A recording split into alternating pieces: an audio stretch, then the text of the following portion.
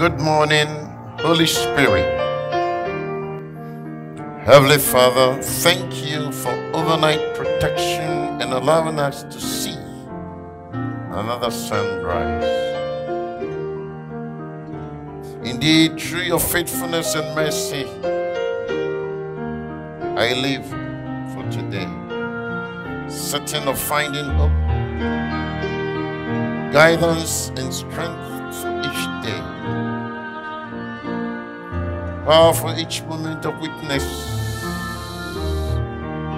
hope for each moment of pain, comfort for every sorrow, and wisdom to make right choices. In Jesus' name, Amen. Dearly beloved of the Lord, Christ's promise to you this morning is that I will be with you always to the very end of the age. Matthew 28:20. Why always will be with you? Because through the Holy Spirit, God's presence will be with you all the days, all day long, all seconds of every day today. That means we can count on Christ's presence, not only every day, but every moment of every day, as the Holy Spirit will counsel you as you follow His voice.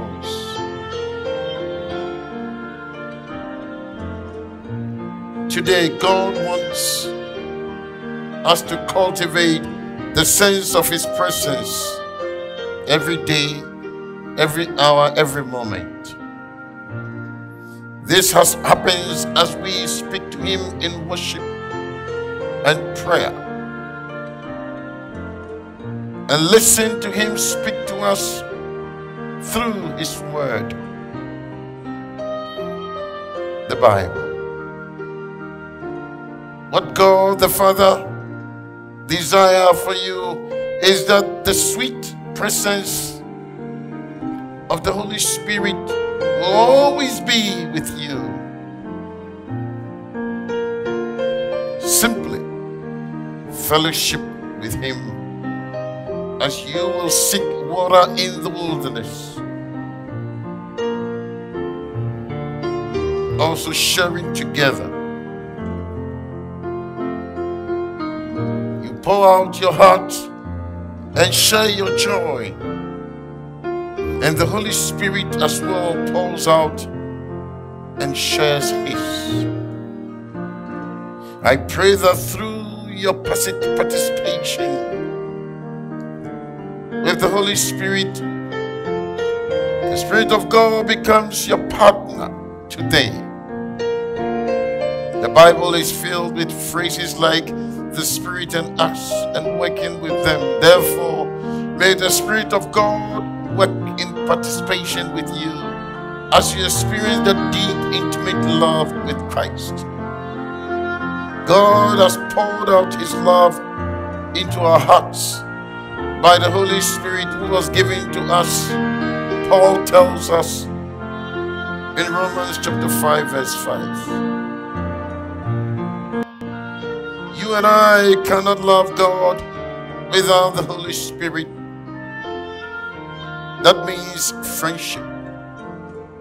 The Holy Spirit longs to be your closest friend, someone with whom you can share the deepest secrets of your heart. He is like a captain. Remember, since Christ departed, the Holy Spirit is in charge on earth. I pray that the Holy Spirit will be allowed to rule in your personal affairs today as you listen for His voice. And may God keep you as the apple of His eyes and hide you under the shadow of his wings. Have a wonderful, joyful day. Amen.